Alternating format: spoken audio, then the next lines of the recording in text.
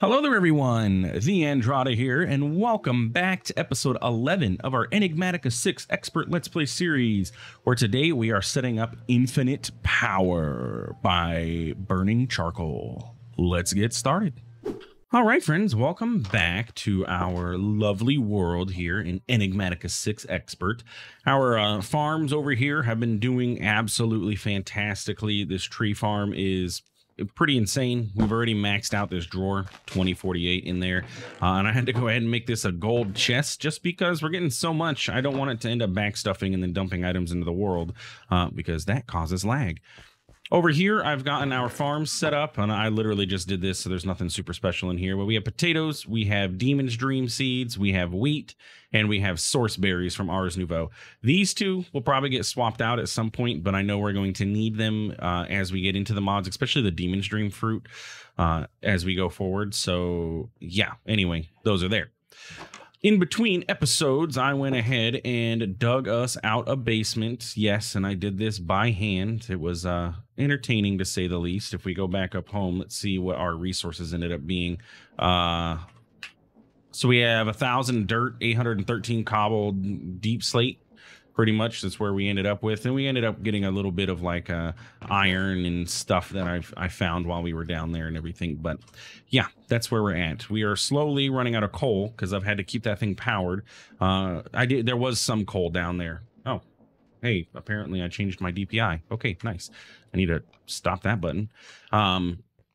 Anyway, if we pop down here, so we have our basement. It is 17 by 17, so 17 square.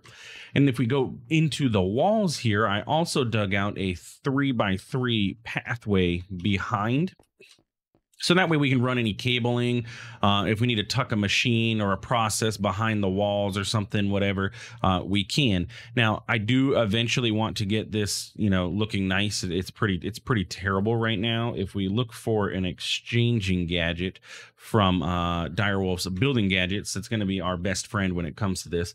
And it is doable now. I do have the ender pearls. I probably could make this happen now.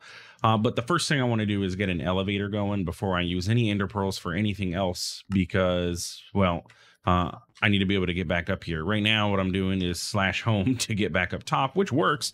And it actually gets me where I need to be honest with you, but it's not ideal. So what I'm waiting for, I need a total of 16 wool. I had my shears. I must have put them away. No, where's my shears? Oh, there they are.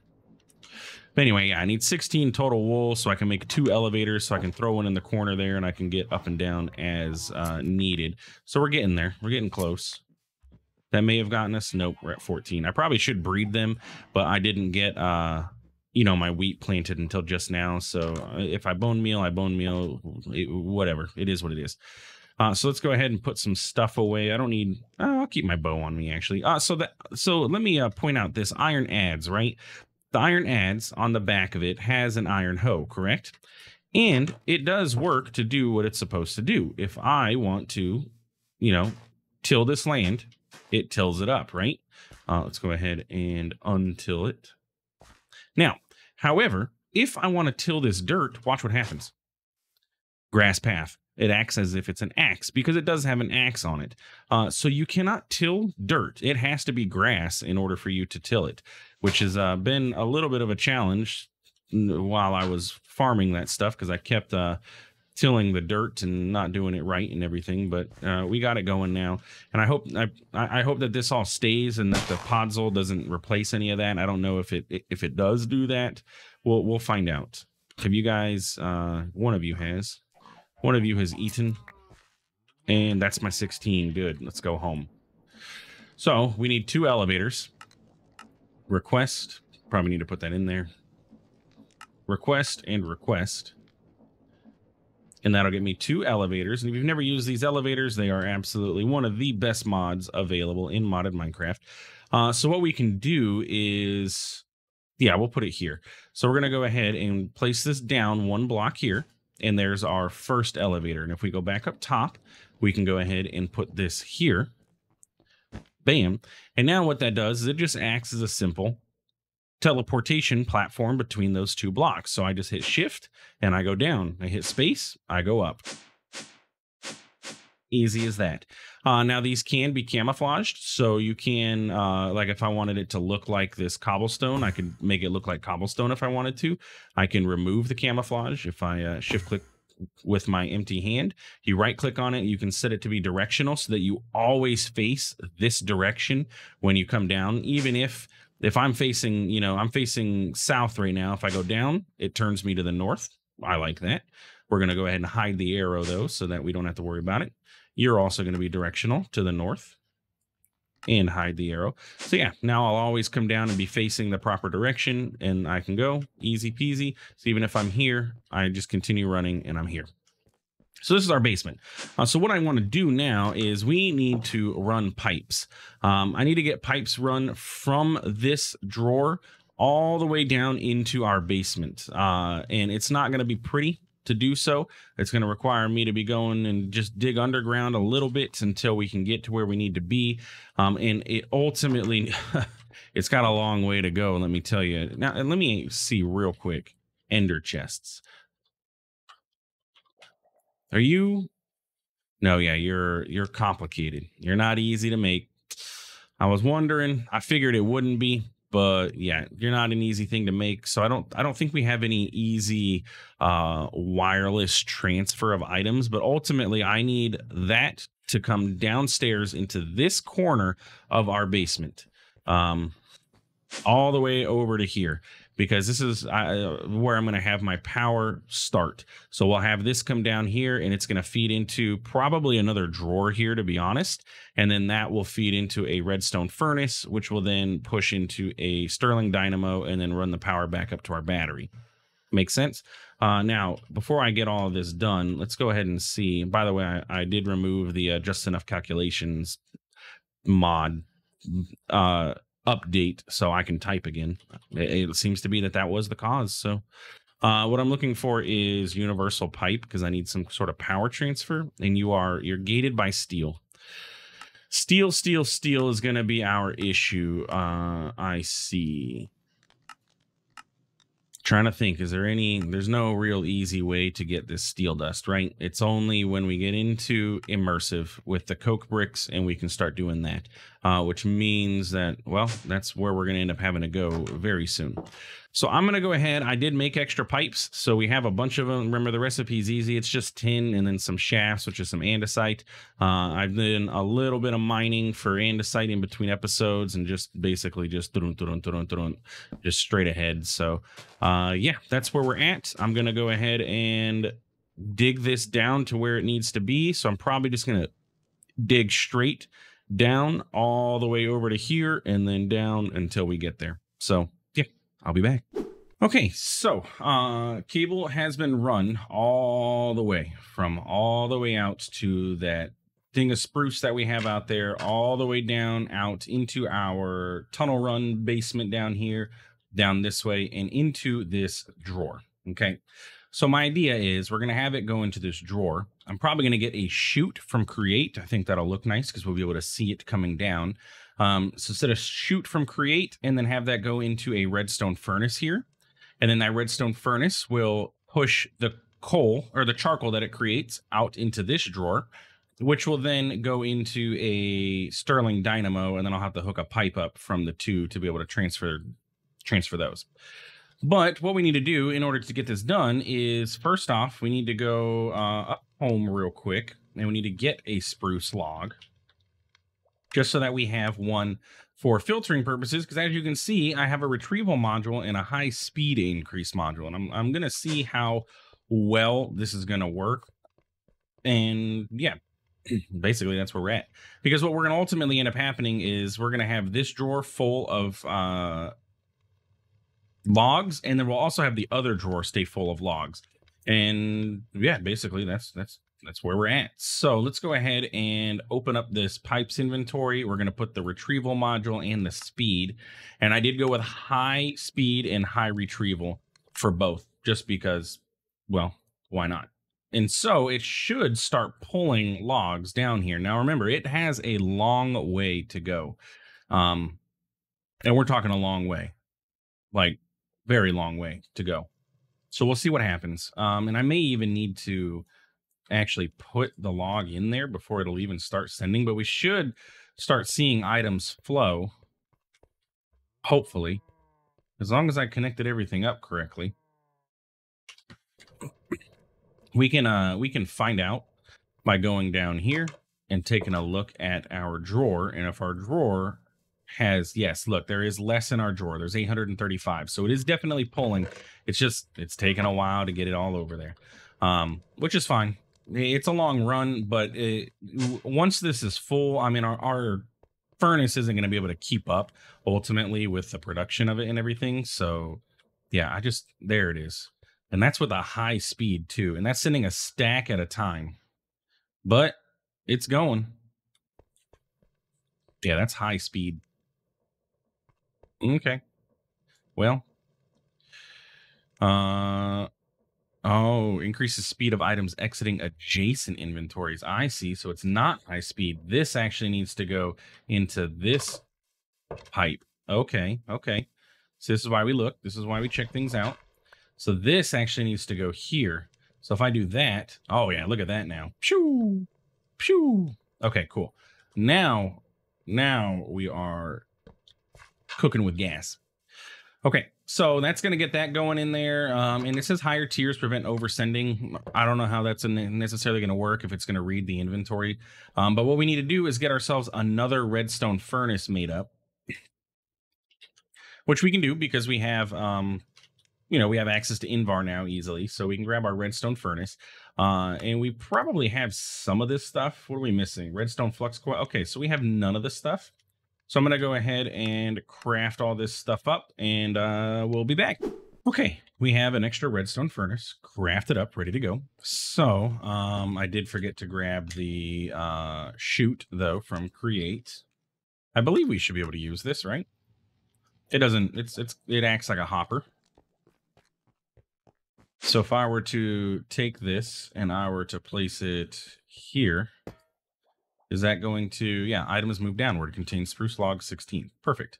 Okay, so what I want to do is set this redstone furnace, and it's going to input from the top and it's going to output for the right. Now the redstone furnace is going to require power to get this started, so we're going to kind of have to get a little power loop going between these guys, but we'll figure that out in a moment. I do want to go ahead and get the morphing tool so we can see, what's going on here. So this is going to have its logs, and it's going to output charcoal to here. And then we're going to go ahead and get a Stirling dynamo set up here. And I want to rotate that guy so that it faces upwards. And then we're just going to get some pipes. I am going to have to get another retrieval module to be able to pipe from here to here. I probably have one in the system, actually. Okay, so that's going to do that. And we have some cobblestone. We can fill the hole. So that's going to do that. Going to put that into there. And then we just need to get, well, first we need to route power over to here. Just trying to think of what is going to be the best way to do this. Because this is, I mean, it's a fairly compact setup here. And it could be even more compact if I didn't use this chute, but that's okay. But I need to get power over to here, but power comes out of here. And then it's going to, ultimately the power is going to come out of here and it's going to feed up into this pipe here, which goes into our battery. That's going to get removed. But I don't have enough basic universal cables to be able to do this. So what options do we have? Let's go take a look at our quests, right? Because I know in here there is the Xnet gate. Now, Xnet, if we look at our recipe for Xnet, what do you require for connectors? So if I were to use blue connectors, you are rock wool, uranium, 2 hoppers. Okay, so if we wanted connectors, that's what we would need. And then network cable is going to be signalum and rock wool, and that's going to get network cable. And then rock wool is made with, well, you're specifically blue rock wool, which is fine. Rich slag or slag smelted, which we do have slag going, we have slag made. And then I would need a controller, which is going to require some iron, a servo, and a redstone flux cell frame. That's doable. And that would allow me to route power from here and to here. It will also, I also wouldn't need to have this. I could have Xnet control this too. And honestly, this. You know, we could stack these however we wanted to. I could have it all stacked up in a row here. Bum, bum, bum. How do I want to do it? Let's do Xnet. All right, let's go. It's going to be, looks like it's our next level of pipes that we're going to go ahead and need. So I did this. I made the elevator, and we're kind of waiting on the rest of this. Okay, so we need blue connectors, and we're going to need a controller. But Xnet's going to require power. I might be able to get, we might be able to, I might have to put the controller up here, aren't I? Yeah, probably. And then we could, just trying to think what's our best way to do this? Xnet's going to require us to have power, and the problem is that the dynamo can only output power from its front. I don't have the module. There is from thermal. There is an augment that allows the dynamo to output power from any side, if I remember correctly, or at least there used to be. Let's do augment dynamo. No, maybe there's not anymore. I know there used to be one that allowed it to output power from any side, but maybe it's not a thing anymore. Or maybe it just can output to any side no matter what. That's a good thought. I don't know. Maybe I can just pull out from the side. Yeah, we'll have to find out, really. If that's the case, then we can have it pump into the controller. Or we could just move our battery downstairs. That's probably going to be the easiest way to do this. I generally like to have my battery upstairs so I can monitor it, and then I can tap into it from here and route things where they need to go. But I think we'll take the battery with us, and we'll use this downstairs. So we'll have the battery can go ahead and sit here, and it's going to get power from here, and then we'll rearrange this with Xnet when we get to that point. Okay. So in order to get Xnet, we need controller, which means I'm actually going to need my battery back up top so that I can have power going again. Oops. Well, unintended. Good thing I can just, no, can't teleport yet. 3-second cooldown. Beam me up, Scotty, quickly. Okay. So now we'll have power coming back to here again. And then we need to get into Xnet. So, slag is made by smelting gravels, and since it is a byproduct of our stuff that we get here, it has ended up going into this chest and then getting smelted immediately into slag. So we're getting rock wool. Easy as that. Now, we can use time in a bottle on this. We have almost 2 hours stored up, so we can give it a little bit of a boost, and now it's going to go 8 times faster than it was, keeping in mind that we're going to be using technically 8 times as much power per operation. It's the same amount of power, but it's going faster, so it's going to use more power, if that makes sense at all. Now, I wonder, do I need to use blue, or can I use white? At Xnet, because if I don't need to dye this, is there a white connector? There is not. So I do have to dye it some color. Okay. Okay, that's okay. All right, quest complete, rock wool. Are you going to give me something for it? No. Let's go down here to the automation and make sure that there is, if there's a quest for Xnet that we, yeah, look, Xnet controller. Any cable, any connector. So we want to do this. That way we unlock that chapter so I can get this. We also have all of these things that we've gotten from Create. I should probably pick these things up too. Like all these powered latches. Analog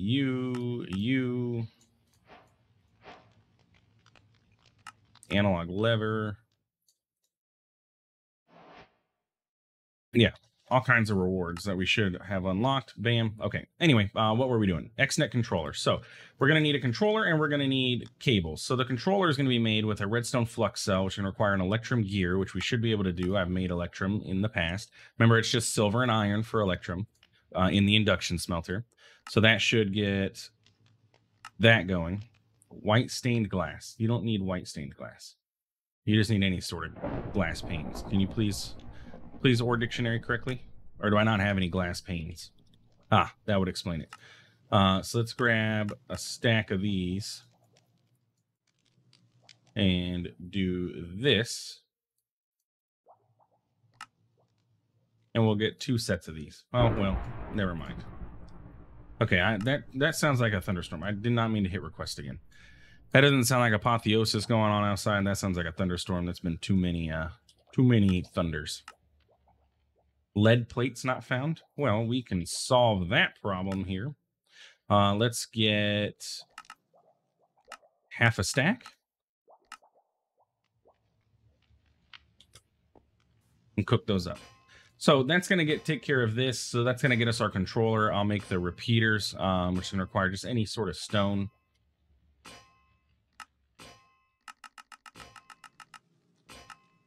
$12 of these. And then, yeah, so I'll get this crafted up, and I'm going to get these crafted up. Now, remember, the blue rock wool is just blue dye and rock wool, and blue dye is made with lapis. So I'm going to get us a few of these. We're also going to need some regular Xnet connectors or cables, which is going to be this recipe, which requires signalum and some more rock wool. That's a lot of rock wool. And signalum is silver, 1 silver, 3 copper, 4 redstone. Silver. So let's get 2 silver.